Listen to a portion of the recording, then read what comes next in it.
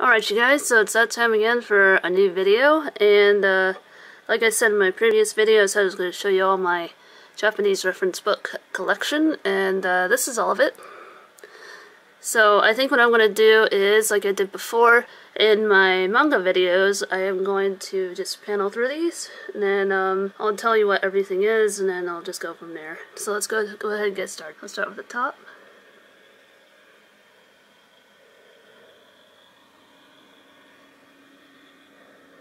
And then down here on the bottom.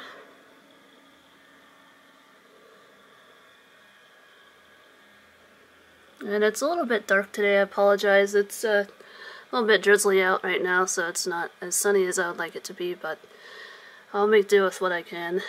So I guess I'll go ahead and start from left to right, and then I'll save the top for last. And yeah, let's go ahead and get started.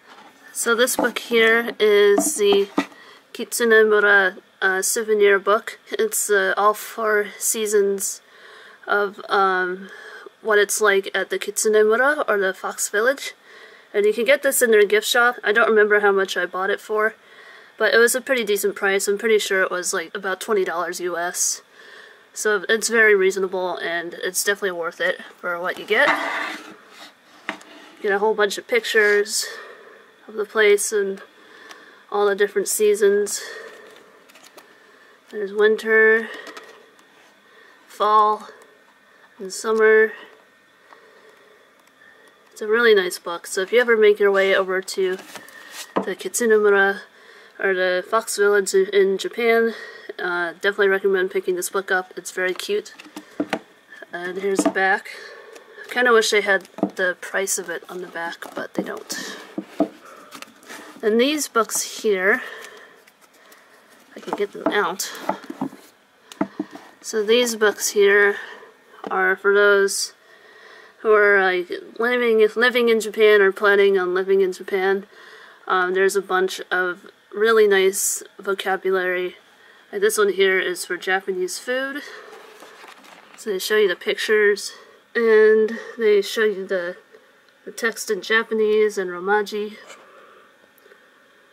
Kind of wish it was in hiragana though, but Romaji works as well. And yeah, this is a really well thought out book of all the Japanese food that you might see in Japan. And then this one here, well, these two here are more like conversational, everyday Japanese kind of books. And it's laid out similarly to the Japanese food book. And here are the prices for these. You can get them at Kinokuniya. They're a little overpriced, but it's worth it for what you can get here, I guess. I bought them at the New York Kinokuniya store. Well, most of these books I bought either in Japan or at the New York Kinokuniya store. So these here are Eikaiwa books of Doraemon and Pokemon. So what I like here is, like, it'll have a sentence in English and it will translate in Japanese up on the top. That's really helpful. And then the Pokemon one is similar. I believe I bought this in Japan.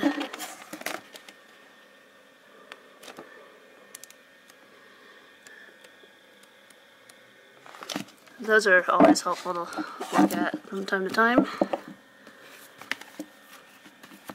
And then next up I have here is a Japanese religion book. It's not really a reference book, it's just a book to learn about Japanese religion, and it's really interesting. I've read through most of it, and I like that it's bilingual. So on the left it's Japanese, and the right is English. Pretty cool. And all the information that they have here is very, very interesting to learn about. I bought this at a museum in Japan. I don't remember which museum it was. So next up I have Love, Hate, and Everything in Between. And then I have All About Particles. I guess this is more like for grammar and stuff, Japanese grammar. I like that they provide tons and tons of sentence examples, so you can learn. Yeah, this is mostly on grammar, so this is really helpful. Up next I have some novels in Japanese. So this one here is about a girl and a unicorn. I have some Magic Tree House.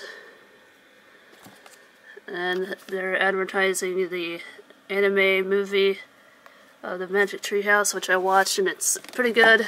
I liked it. And then here is a Chow Comics novel.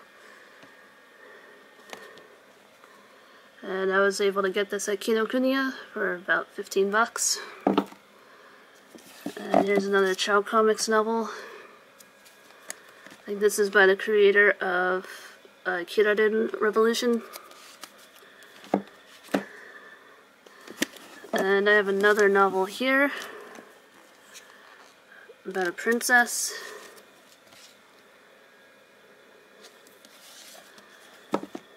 And then I have one more novel. This one's called Bokura no Daiboken, or Big Adventure. And I haven't read it yet.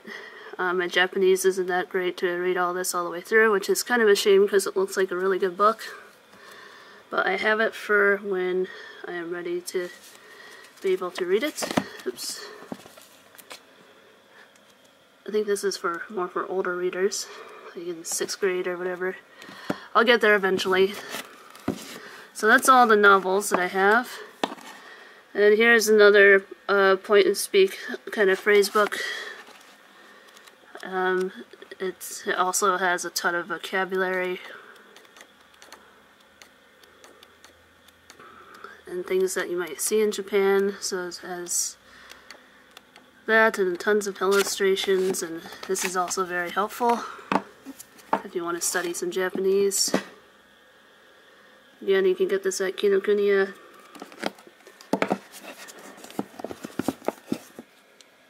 Okay, so I just put all the books back so I can continue to stay organized. As I was saying before, I have all my animal/insect books, and I have a book about trains. I really like these pocket edition books of these kinds of things. They're really fun to look at. Here's what it looks like inside. So it has a picture of the animal, and then a little bit about it, the name. Of course, you do need to know Japanese to be able to read these, but it's the best way to read real Japanese, so that's why I bought them. And this book is sort of similar. It's called Haru Natsu Aki Fuyu. It doesn't necessarily pertain to all seasonal things, because it does have some things about like trains and trucks that you might see in Japan. So not really sure why it's called the 4 Seasons, but it's still definitely fun to look at. Then up next here I have a book on festivals of Japan. I bought this at the same place that I got at the Japanese religion book.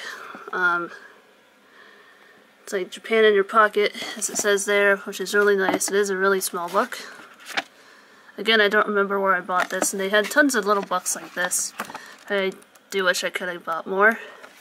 But not all the festivals are in this book, as I noticed that they didn't have the Penis Festival in here, but I'm guessing these are more for like family-oriented kind of festivals. So that's probably why they didn't add that one in there, which I guess I can understand. Moving on, I have a Nintendo's guidebook. I've had this book forever. I've had this, I believe, since the game came out. Around that time, anyway. And I like that it comes with stickers, which I haven't used at all, and I don't really intend to. So up next here, I have a collection of Doraemon books, or Doraemon, however you want to pronounce his name. I have one that's English and Japanese dictionary. So they have the word on the top, and then they provide sample sentences with the word in Japanese and English, which is nice. And then these 3 books here are kanji books. So this is the Doraemon kanji book collection that I have. The orange one is for first grade. The green one, I don't really know what color that is. It's more of like a turquoise color, I guess. But this one is second, third, and fourth. And then this book here, the 1006, I believe, is for grades 1 through 6. And what I like about this one is it provides the kanji, and then it provides a comic using the kanji and the words that they provide over here that go with the kanji. And yeah, it's really interesting to learn about that kind of stuff. And it's pretty similar in this book here, similar format. And then this one doesn't have any sample sentences, just has simple words. And then, yeah. All three of these are very helpful, and I've used them quite a bit. So the last of the kanji books, I have a third grade kanji book right here.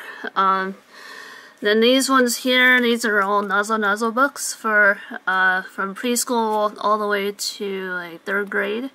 And nazo are like riddles, like Japanese riddles. So you do have to know a little bit about Japanese culture to be able to understand these and the jokes. So these are the covers of the nazo books. And this was the very first nazo book that I ever bought. And then I decided to purchase other grades because I really liked that one. So I decided to purchase some yochien or preschool, and then I bought another first grade, and then I did a little more difficult levels of second and third grade. So some of these actually read from left to right as opposed to right to left. I believe this is only one that reads from left to right for whatever reason. But here are some sample pages. So this one has all hiragana and katakana. And one thing I like that they have in these is that they have furigana over the katakana. Because I guess sometimes katakana can be a little bit difficult for preschoolers. And this one here is another preschool one. It's very similar to this. So here is a first grade nazo. It's pretty similar, only I think it has some kanji in it. Not a whole lot, but just some basic kanji. And this one is pretty similar to the one that I just showed you. So here is the second and third, and then the third grade book. It has some puzzles and stuff. Yeah. Oh, this one's left to right too.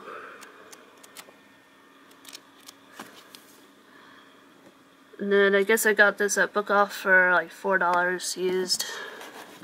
So up next here I have Machigai Sagashi. These books are basically like Find the Difference. And with these are all mostly in color, I believe. And I got some girly books of these, and each book varies on how many problems are in each one. So like this one here has 135 problems, this one has 80 problems, and then this one has 64. So this one isn't entirely Machigai Sagashi. It also has games and nazo riddles.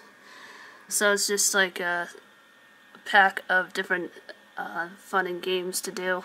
But yeah, that's that one. And then these here are entirely Machigai Sagashi. So these are, I guess, targeted towards girls. And the artwork is very cute and adorable, as you can see here.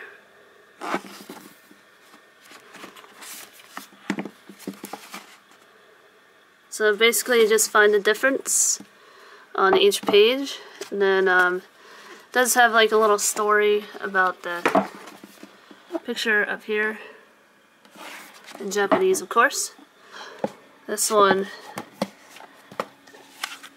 definitely has a lot. and it has some super cute artwork. I definitely recommend these if you're interested in studying Japanese, or if you like find a difference kind of books. These also make really great bathroom books. So that's that. So this book here is a maze book for, well, targeted towards boys. And it's a pretty thick book. Got tons of problems in it, and fun and games and mazes, and it's definitely a lot of fun, and I've enjoyed these quite a bit. And I put a plastic cover on this, although it's kind of falling apart, but it's definitely keeping my book protected, which is awesome. So that's that one. And then up next here I have a cookbook geared towards girls. And it has 72 recipes, and I marked down the pages that I wanted to eventually make. I've only made one recipe from this book. Pretty unfortunate, but the one that I've made is just so delicious. And I'll provide a photo of what I made as I'm talking here. So that's one of the things you can make in this book, and I do plan on making this. It's really good. And yeah, those are just some of the things that you can make, and it's a lot of fun, very easy to follow. And it provides pictures and a recipe here, and it tells you how long it should take you to make it, which is nice. And I wish I got more books from this series, and I think I do plan on buying more when I go to New York. So this here is just a Pokemon Zukan, and this here is a quick mastery vocabulary. I remember I bought this at Kinokuniya bookstores for 30 bucks, a bit overpriced for something that's only about 15 in Japan, but whatever. What I liked about this is that they provide you with a red cover thing here. As you can see here, the words are in red, so it covers up the answers when you have that little sheet over it. Definitely very useful for studying vocabulary. And then I have a do-it-yourself beginner level Japanese grammar. And then up here I have a Doraemon book. This is one of the new ones that I've added to my collection. Just an educational Doraemon book. And then here I have a Otacool. I need to get more in this series, it's pretty cool. The Dragon Ball Z animation art book. And then over here are my Japanese kanji study books. So this here is a notebook to write down or practice your kanji. I have some practicing in the beginning here that I did a long time ago, but I decided to just scan the pages of this and just make my own kanji notebook, so I don't have to keep buying those as they get expensive. So this here is a Kumon kanji drill for 2nd grade kanji. This book I've used quite a bit, and as you can see here, it shows you the stroke order of the kanji, which is awesome. And then they give you a test at the end of each lesson. So this has definitely been very helpful. I strongly recommend the Kumon kanji workbooks. And this book here is a textbook for if you're planning on living in Japan, I guess, or if you want to know the meanings of some of the kanji, or if you want to know the furigana, some of these signs that you might see in Japan. So like, this is I guess controller under toilet, and it tells you the readings of what they are, which is nice. They have some readings of money. So yeah, this book is very helpful. And I bought this at Kinokuniya again. And some of these I bought at the thrift store. So here is another kanji practice workbook for beginners. And I have another one here. And then this book here is, well, this series is Basic Kanji. The first 500 kanji, I guess, that you'll learn. And this is actually where I was able to pick up on kanji and remember and work on remembering it. Now I believe they have upgraded or updated the series, so I definitely recommend checking that out. And I took a summer course in, I think back in 2009, that was mostly geared towards practicing kanji. So that really helped motivate me to learn more kanji. And I strongly recommend that if you have the funds to do this, to take a class, like either here or in Japan somewhere, because that will definitely help boost your kanji learning. And I've been slacking a bit on my kanji, so I need to get back into studying that with my Kumon Kanji workbook. So up top here, I have the Furigana Japanese Dictionary and then the Kanji Learner's Dictionary. These two books were recommended by my teacher while I was in college, and I definitely recommend these. I can see why she recommended these because they're very helpful. So up here is the Kana de Manga. This is actually how I learned how to read hiragana. I just looked at this book every night for like 2 weeks or so. And then that's how I learned hiragana and katakana. And then this book here is a onomatopoeia book. You'll see a lot of these words in manga. So I have more kanji de manga. I have book 1, 2, and I don't know what volume that is. I think that's a special edition of something. I have a Moetan Methodology of English book. It's pretty funny reading the English in there. There I have another pocket animal book. I bought this when I first went to Japan in 2009. So here I have another Doraemon educational book about kabutomushi, beetles. And then these are some kids' books about Animal Crossing, the movie,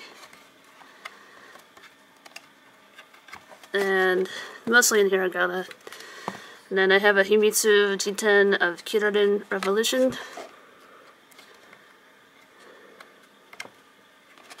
These are just some sample pages. And then last, I have some Machigai Sagashi books of Pokemon and Jewel Pet. Okay guys, so that is my entire Japanese reference book collection. I hope you guys enjoyed watching this. If you guys have any other requests for me to make a video about, I would be happy to do so. If you have any requests, just leave them in the comment section below and I'll do my best to get that done for you. I know someone said they wanted me to do a room tour video, so that's definitely coming up soon.